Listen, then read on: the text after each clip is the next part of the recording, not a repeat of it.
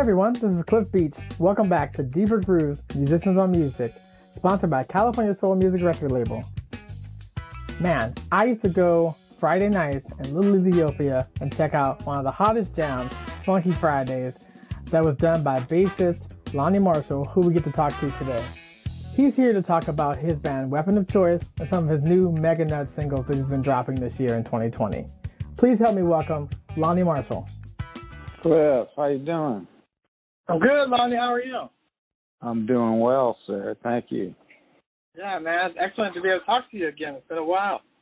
Yeah, it's been a while. What part of where are you at located? I'm near Culver City. Where are you? I'm in Hollywood, right in the middle of it. Hollywood. I love it. Yeah. But you're a native to LA. You're born and raised here, correct? Yes, sir. South Central LA. Nice, man. Well, super excited to have you on podcast Deeper Grooves today. It'll be real nonchalant, real informal, just kind of giving you really an outlet to speak about whatever you want to talk about. We're going to talk about some of your albums, stuff, Weapon of Choice, stuff you've done outside of there. Really just to kind of get people excited and inspired about having such a long history. I think anyone that can last in music as long as people like yourself is a testament to having true grit and perseverance, because I know that it's not easy. Oh, thank you, brother. I appreciate you. And it's because of people like you that keep people like me going and inspired, you know. So I'm always inspired by my surroundings and not even necessarily musicians, but especially musicians, but just people in general. Nice. So let's get into it then. I wanted to chat with you about your last record, Really Relevant. Thanks for sending that stuff over to me. I've been checking it out, as well as some new singles that you've been hitting me up with that have been amazing, and we'll talk about that in a bit. But your mixture of rock and alternative music, funk, hip-hop, jazz, reggae, you coined the term of music genre style, nutmeg. People say it's likened to P-Funk, who I know is a big influence for you, and that was your sixth studio album. So how did it come together, and what was your process? I saw that you had Norwood, who you worked with Trula DeGracias from Fishbone, and you had George Clinton from P-Funk also guest on it. So I just wanted to kind of hear your take on how you were creating that album. On Really Relevant, that was recorded in 15, I think. I'm not sure, but somewhere around there. And I pretty much initiated sessions with different people. Like I recorded a couple of the tracks on Really Relevant with a drummer in Texas, Houston, Texas. I was doing some sessions out there. So I would just do sessions around with different people, and I have a studio set up at my place, so some people come by my place and record vocals and stuff, but I do all the editing and everything here, and I was doing sessions with George at the time. I was getting him sessions when he was in town, so he actually did some we did some recording together, and that was one of the songs on there. I think it's called Dog. I don't know if I can say that or not. No, you can. Say however you want. Yeah. And then Norwood I've been knowing for a very long time, so you know he's always in the realm. Elizabeth Lee, who's been playing trombone with Weapon of Choice in the most recent years, is on there singing and playing as well. And the actual first song that I ever wrote, when I first started playing bass, the first song I wrote was a riff, and the riff was Headspace. So that's the song on Really Relevant. That was the first riff I ever wrote when I first started playing a long time ago. How did you get into actually playing bass? I know you mentioned that you were originally from South Central LA, and you got exposed very early to P-Funk. I believe you had a friend whose father works for them. Is that correct? And yes, majored in sir. music at LA City College. So how did you get into playing bass? Well, I got into playing bass because when I was I was always drawn to the bass, and when I heard Larry Graham, dance to the music and a lot of the Motown stuff. That's when I was growing up. I heard people playing with real vinyl, which has it connects to the heart chakra, so it was like really making an impact and imprint on me, everything that I heard. My dad used to play the 45s over and over again, so I began to be able to hear and distinguish instruments from each other, and arrangements and stuff like that.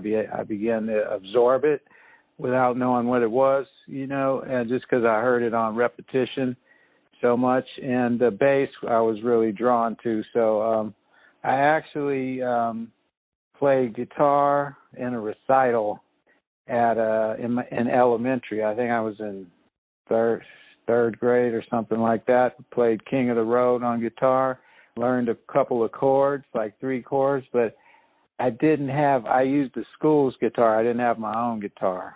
When I finally got a guitar, I played the low strings, the 4 low strings. But what really impacted me to actually get a bass was, like you said, a friend of my brother and mine's dad worked with P-Funk, and this was at their a big heyday for them.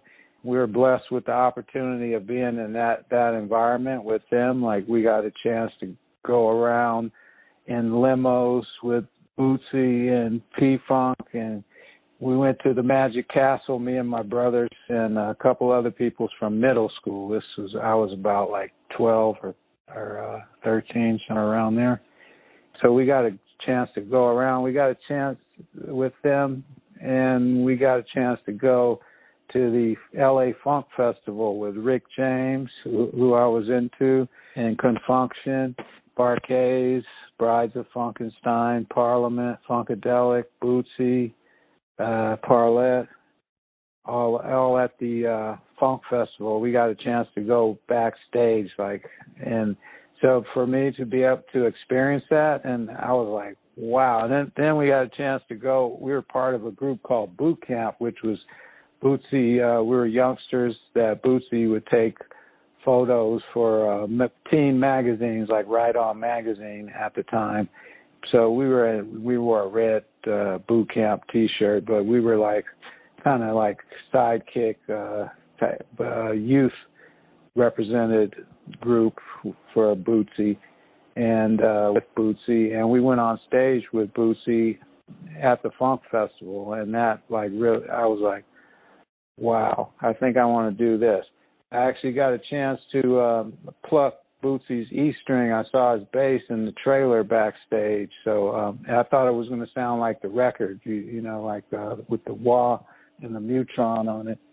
I thought it was going to sound like that. It wasn't plugged in, but yeah. So after that, I was like, I was like, I want to do this, and I want to play to write my own music, come up with my own. And that's the first song on Really Relevant that I came up with when I actually got a bass.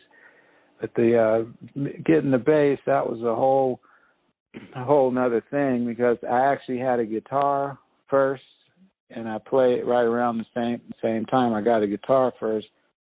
And the guitar ended up getting taken away from me, to make a long story short. And so I became like driven to get a bass that I saw every day on the way to school. In the school bus, I see a green hollow body Greco bass in the window in a pawn shop on the way to school, Mid-City Alternative, Adams and Arlington. And so I used to sell guinea pigs. I used to breed and sell guinea pigs. And I'd take the bus to El Segundo.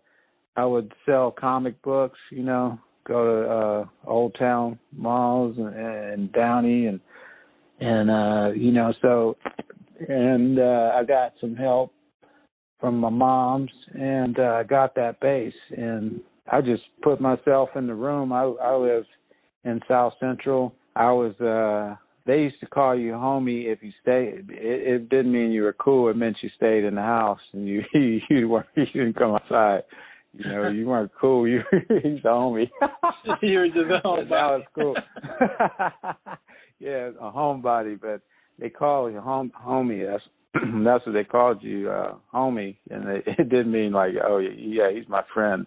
Now it means he's my friend, but back then it means homie. You mean you're a homebody, like you said. So yeah, I used to stay. I was a homebody. I stayed in the house and practiced from sun up to sundown. I started practicing how to sing, be able to sing and play at the same time when I started playing, and just figuring out everything every bass line that blew me away. I just wanted to figure it out. Like I did, like Jaco Pastorius. I was like figuring out like really complex stuff and practicing to a metronome, all the time for hours. It was just like a magical realm that opened up. The more I played and practiced and discovered, it just like opened and continues to open and unfold. I got my bass right next to me. I practice every day still, so that's why this homie, I'm used to being a homie and being resourceful and under in our current atmosphere in our environment with quarantines and all the stuff. I'm used to that, and I've been staying productive and playful, which is how I started doing, and which is what I love, is the play aspect of playing. To play any instrument is play involved. First off is play. If I'm playing anything, I'm playing first. So I love that aspect, and that's what I've been accessing. That's the magical realm, is what I'm discovering, is just play simply is realm to opening a whole new alternate universe. Definitely a universe that you have created. You're the master of your own fate and the captain of your ship. So you come from a musical family as well. I know that your brother is a guitarist, and you guys had a band actually together. Marshall Law had a deal with Island Records back in the day before you started Weapon of Choice. And right around the time you started Weapon of Choice, he was kind of heading out to work with Red Hot Chili Peppers, and later he was in Macy Gray's band. What was it like in the early days of kind of working together and building Marshall Law, and then how did that kind of lead you into Weapon of Choice? Oh, yeah, that's my brother, Arik the Freak, guitar. He's 2 years younger than me, even though he's several inches taller than me. So people usually think I'm the little brother. But, yeah, that's my younger brother, and he saw me practicing and playing and learning, and so he was interested. He would come in while I was practicing and he asked me to show him some things. So I showed him some chords and how to hold his hands and some basic technique. And he kept coming in. So at one point he came in and I said, well, take this book and learn the chords in this book.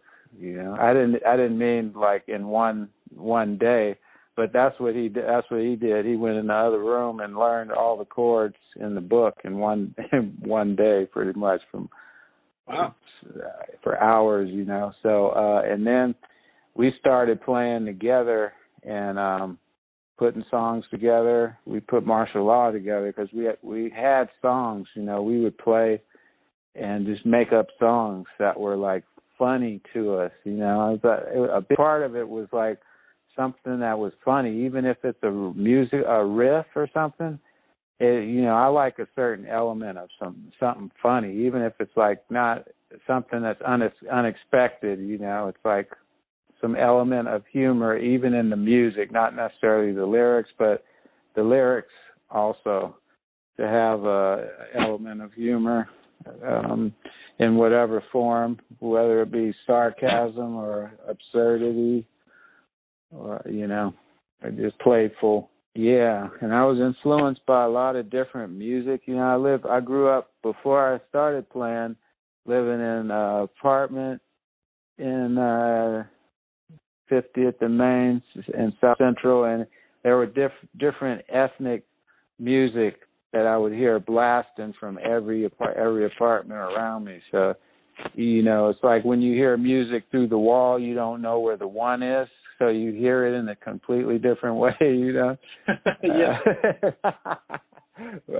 So I was hearing that from several different areas in my environment, and to me, that the musical output, as well as the vibrational altogether, the experience of reality of growing up in South Central, and one of my first images was a military with guns in South Central in my neighborhood, like right down the street from me, and that was one of my earliest images. So I knew this was a nutmeg world when I got here. That was when I was real young. So it's like I felt like I was I was here. I asked to be here somehow, and I have to figure out and discover what it is that I'm here for. So through play, I've been able to teach youth from South Central all over LA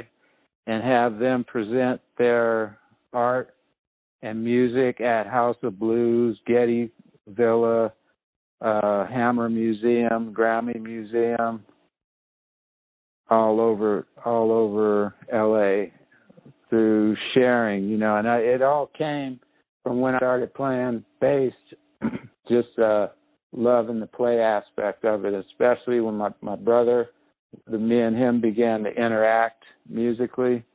That play is my favorite thing, is to play and jam, as you're aware of by with the Funky Fridays era and experience.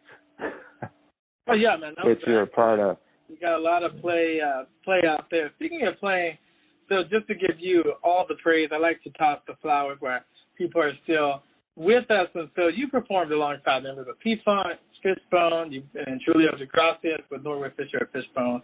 You were the MC and bassist for Dakar. For anyone who never heard that band, my cousin Taisha played viola in Dakar. I saw you guys play at grand performances. Amazing 65-piece hip-hop orchestra.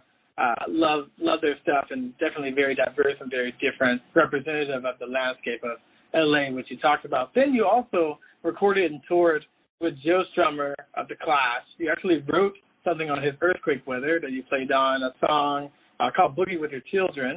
And then you've done stuff with Tone Loc and Ice Cube and George Clinton, Funkadelic, Deion Ferris, obviously from Arrested Development, Perry from Jane's Addiction, Les Claypool from Primus, people from Pearl Jam, your brother. You performed with the Chili Peppers and Clinton at the Grammys in the 90s. You've done stuff with Shaka Khan and Queen Latifah and Corrupt from the Dog Pound, and a laundry list of so many amazing acts. And that's a testament to being such an amazing player, even voted at one time by Bass Player Magazine as one of the top 5 funk bassists, which is amazing. So how do you feel with all that recognition and just knowing that your playing has touched so many people and has afforded you the opportunity to really be able to showcase your talent with all of these names that we mentioned? Wow, thank you, bro. Well, I feel completely grateful, most of all, and I feel that since play brought me all of that, then that's what I'm inspired to do today. Does that make sense? To kind of just encapsulate, but mainly is gratitude, and I feel I feel blessed and honored to have played and been in the presence of many of the people that I've gotten to be and experience being in their realm. It's just been it's been incredible, and actually Joe Strummer, you mentioned from the Clash. I was like, I've gotten to actually play with my musical heroes, people that were actually on my wall. Like, you know, I had P Funk up there, posters, and George Clinton. I had Bootsy. I had the Clash also. You know, so but I got an opportunity to play with my heroes. So I feel like it's invaluable to be able to experience that type of thing. It's a magical realm to experience a lot of the things that I've experienced and encounter the people that I've encountered. I feel is a magical realm, and the access has all been through play. So it goes back to play, gratitude and play. And it's just been amazing. And Joe Strummer actually, he gave us writing that song "Boogie with Your Children." That was the first session I did with him. I think it was the first session, the first day. He let me he would come in with a cassette tape of it just was kind of him mumbling. He would have a lot of lyrics, but he'd kind of like be mumbling, humming, and he'd be strumming acoustic guitar. And me and Xander and Willie at the time, and then Jack Irons came later, but we would figure out some type of arrangement and approach, and then, you know, but this one particular song, "Boogie with Your Children," basically we just did what we wanted to do. We interpreted his idea on the cassette that he brought in, and he let me do whatever I wanted to do. If you listen to that record, I'm playing all over the place. I played a lot busier then than I did. You know, I learned to get busier, that I don't have to play busy, you know, after that. But he let me do whatever I wanted to do, basically, and he left verses for me to do a duet with him vocally, to sing with him on the song "Boogie with Your Children," which is like, what? Am I dreaming this? I was like just dreaming stuff like that, you know, like very, very recent to that, you know, and it just all came from just focusing on play and discipline, seeing the progression of a worthy goal. I wanted to get better and be able to play with other people, and also I wanted to create and share some insight that could help people and heal people, like the music that I grew up on did for me. Yeah, and then, you know, as you talk about play, you branched out even outside of music. You had your own public access TV show at one time, Weapon of Choice. The song Nutty Nutmeg Fantasy was adapted and re-recorded by Macy Gray. That was in the movie for Spider-Man and the soundtrack. And then you also played MC Mad, the dance battle MC, in the opening scene of the film Stomp the Yard. So did you want to act being from LA? Was that something that kind of was a natural extension of the music, or was it more about the music for you? It was about the music, really, and it's really about goes back to what you said in the beginning about nutmeg music. You know, I wanted to just have an alternative space where it can be something that can't be categorized, or is a combination of several different things. It's not just one particular thing that's predictable. It's you know what I mean? And so I wanted it to be a broad thing, and like part of nutmeg is just like, you know, just being spontaneous. That's a part of it, being open to different things and not be so narrow on a particular viewpoint that I don't like. When I see an opportunity, someone wants me to act and stomp the yard. I didn't know who Chris Brown was but the director actually wanted me to play the character. He used to book he was into my band at Bell College. They had the Cahootec Festival, and he used to book that. And he became this in years, like several years after that. He was the director of Stomp the Yard with Chris Brown, and he wanted me to play this character, and he wanted me to do whatever I wanted to do. Yeah, that's been a blessing. Like, I mean, that came from play too.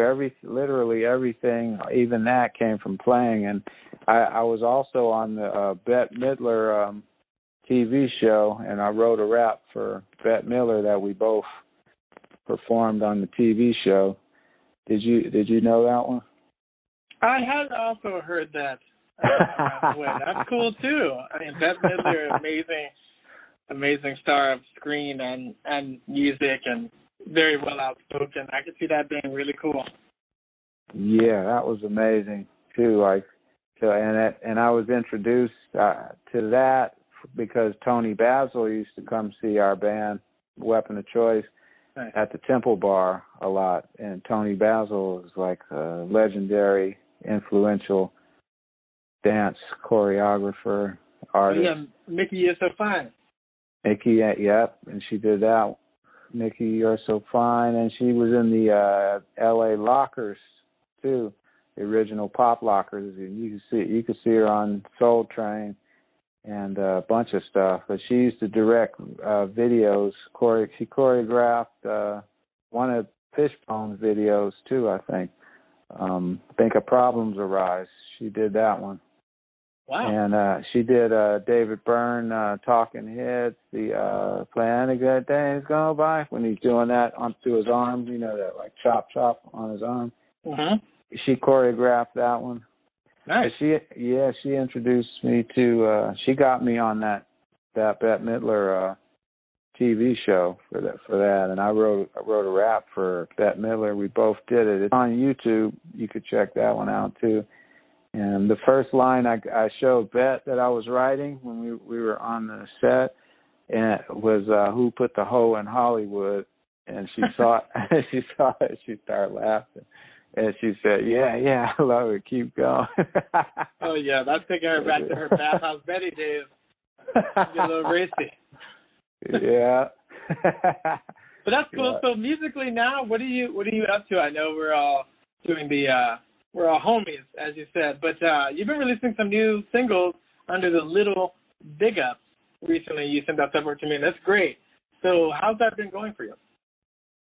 Oh, it's been going amazing. It's under Meganut is at on Bandcamp. It's on Spotify, MEGANUT, and it's been amazing. It's been a magical, miraculous realm. This creating, the act of creating and playing is a magic. It's not a trick. It's just magic. You know, that's what I'm able to experience that, and not even for myself, for others also as well, and especially for others. I've just been I'm about to release my 18th song this year that's been written, recorded, and released in 2020.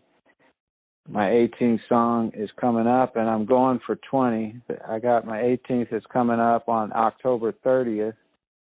It's going to be called Nice Age. And I got another one coming in the month of November called Mind Funk.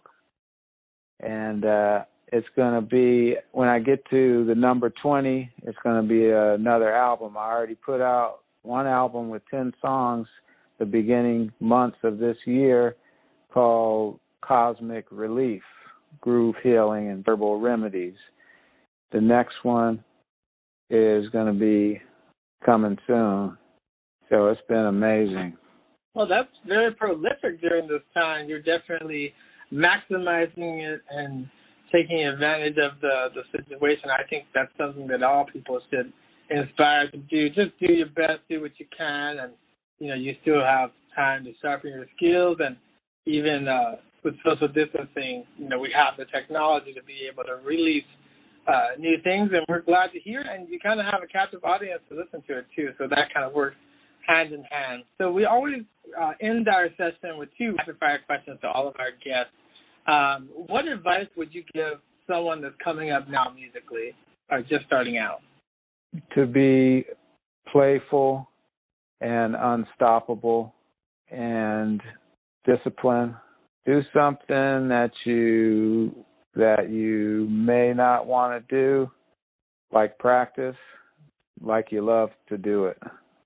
That's what I heard Mike Tyson said. His coach told him, or about training, was do something like you love to do, like you hate doing, like you love to do it. Practice, and that's it. And when it's something that you're unfamiliar with, that means that you're growing and learning. So just be playful, and remember that it's play is the operative word in playing any instrument. So I don't know too many people that didn't at one point love to play. Yeah, I mean, you definitely have to have those fundamentals, the practice, that dedicated discipline, day in, day out, whether you feel it or not, getting it done. And you look at someone like a Mike Tyson, outside of music, he's had a career where you can knock out someone in 15 seconds of a fight in the first round. And the only way to do that, you think, he knocked him out in 15 seconds. It's like, yeah, but that took years of practice to be able to build up a body and to know, the fight technique to be able to do something like that. And I think the same way, if you want to knock it out of the park musically, there's no overnight sensation. There's someone that toiled in the night to be able in the daylight to be so prolific. That definitely comes from practice. Even people that are virtuosos or kind of have it essentially from birth, it still requires practice for everyone with the muscle memory and things like that. So what do you want your musical legacy to be? And I know you got a long road ahead of you, so this might be a question for 30, 40 years from now, but what would you want when all is said and done, your musical legacy to be? That I contributed humor and playful wit and something authentic and original to the world. Excellent. Well said. I mean, I think definitely looking at your long body of work, from your new stuff coming out now to all of the multiple albums you have with Weapon of Choice, and everyone that you've touched, you definitely have done that. And I think you definitely carry the torch from, a group like a P-Funk that also injected a lot of humor and nursery rhymes and nonsensical things into a very fun, keeping that aspect of play, costumes, all of that. I think all of that's important because it makes people feel a certain way, and that's what people will remember the most, the way they felt. And when you're playing and the energy and, in the room and how you're feeling about it really kind of translates into the instrument and then out to the audience and then they're feeling back to you. So it was so great to talk to you, Lonnie, and be able to catch up. And I love the new stuff that you're sending me, so continue to keep sending me stuff, and we're digging into the old stuff. We'll definitely check out that Bette Midler rap on YouTube because I haven't seen it, but I'm sure that's going to be fun. And hopefully, when things kind of clear up, we'll be able to actually catch up. We were going to open for you guys in the earlier part of the year, and that didn't happen, so hopefully we can circle back and do something collaboratively together in the new year. Absolutely. Anytime. That's what I'm all about, is collaborating. Excellent. Well, we will definitely circle back to you once this is out and done so that you can hear it and give you all the links and everything, and we'll be talking to you real soon. All right. Thank you so much, brother. You have a beautiful rest of the day. You too. Take care. Thank you. Peace. Bye-bye. Thanks again for listening to Deeper Grooves, Musicians on Music, hosted by Cliff Beach and sponsored by California Soul Music record label.